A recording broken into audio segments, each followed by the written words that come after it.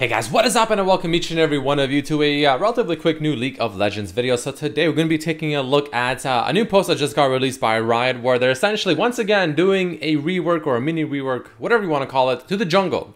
The jungle is getting some pretty significant changes once again, so we're going to be going through this post together. Hope you guys enjoy. Let me know what you think about these changes down below, of course, in the comment section. And right before we get into the video, I have a super quick sponsor message. Hey guys, so this video is going to be sponsored by Opinion Outpost. Opinion Outpost is a really cool free website where literally all you have to do is simply give your opinion on surveys regarding several different types of topics that you can pick from. So all you gotta do is click on one of these bad boys and start filling out the survey. It'll just simply ask you set regular questions, and that's it. And off of that, you get points that you can redeem for free credits, such as you get Amazon gift cards, Apple gift cards, Tim Hortons, PayPal. It's really that simple. It's pretty damn awesome. The link is below, guys. Highly recommend checking it out. All right, so let's get right into it. So jungle accessibility. So one of our longer term goals is to increase the position preference for the jungle in a lower MMR. So they want more people to jungle in lower MMR. We're attacking the problem for a few angles that we think will in particular reduce some of the esoteric optimizations and help onboard newer players to the role. Cool. So let's see what they're doing. Some of these changes are, if I'm reading it correctly, are kind of weird and pretty big. Anyway, so more forgiving jungle clears. With the current shorter jungle timers, the pace of farming and ganking has gone up considerably, making every misstep a major setback for both the jungler and their team. So what are the changes? So the jungle monster base attack damage, the base AD of jungle monsters has been reduced. The monster's attack damage scaling also reduced, so they just do less damage, it seems like, right?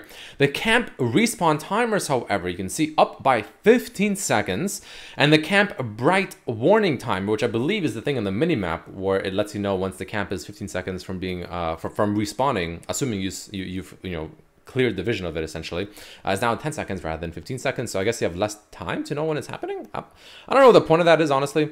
I'm not really sure. Maybe it's for lower elo specific. I'm not sure. Anyway, so this part is weird, but whatever. Cool. Doesn't change much. Here we go. Jungle gold from non-buff camps. So like the wolves, Gromp, the raptors, the golems, the two little krugs.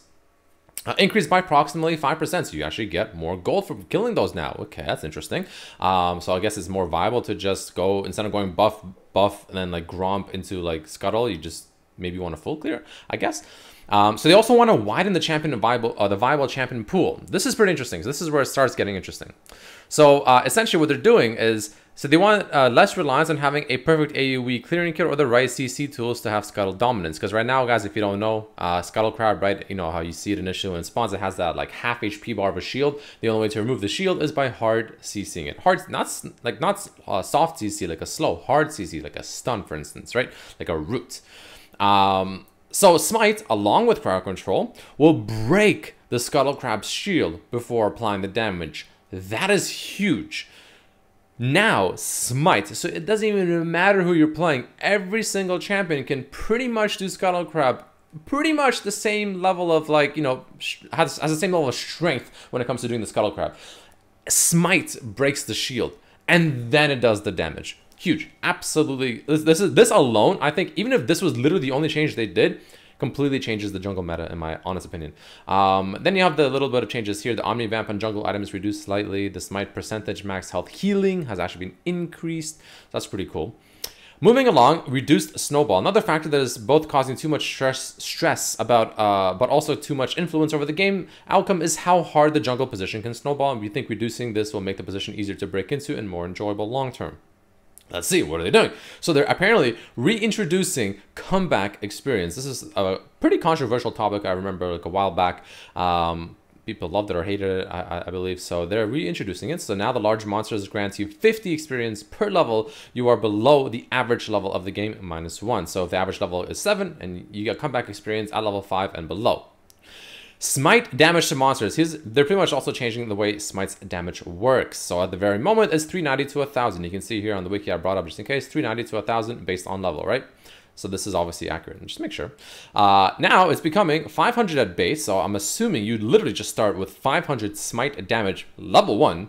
And the second you upgrade the Smite quest completion, which is like, I think you have to like Smite 5 or 6 times, something like that. It goes straight to 1,000, I guess, which is like ridiculous because at the moment it's 1,000 only at level 18.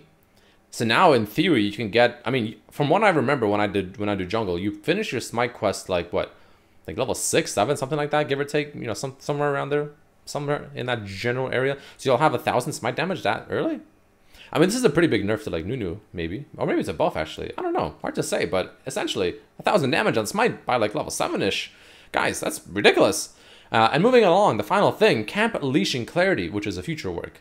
A particularly important skill for high-level jungle optimizations is to perfectly manage the monster leash ranges and drag them into optimal positions for max clear speed. So essentially, when you're doing red buff and you want to go to the raptors after, you wouldn't just stand in the center of the red buff and just auto-attack it like that. You would kite it, try to maybe reduce a little bit of damage you take from it, and as you're kind of killing it and getting closer to killing it, you would slowly kite it up towards the raptor camp so that by the time you kill the red buff, you're very close to the raptor camp and you can start it right away, as opposed to having to then walk all the whole thing. So you're kind of doing that between each auto attack weave, right? Anyway, so while not removing the skill, we want to help newer junglers learn the rules and leash ranges for each monster camp. So when you're within 200 range of causing the monster to leash, a warning particle will appear to show the monster's leash range. Okay, so that's just a small little visual thing, not too crazy there, but this right here, crazy. This right here, crazy. This right here, crazy. And I would say, honestly, this right here is pretty crazy as well. Probably even this as well. This might change things quite a bit as well in terms of how you want to gank versus not gank and things like that. But either way, guys, that is it for this video. A little bit of a quick-ish one, giving you guys the updates as per usual. Make sure you guys check out the opinion post sponsor link down below. Really appreciate that so much as well. And yeah, let me know what you guys think. If you enjoyed, don't forget to hit that like button. See you guys for the next one. Peace.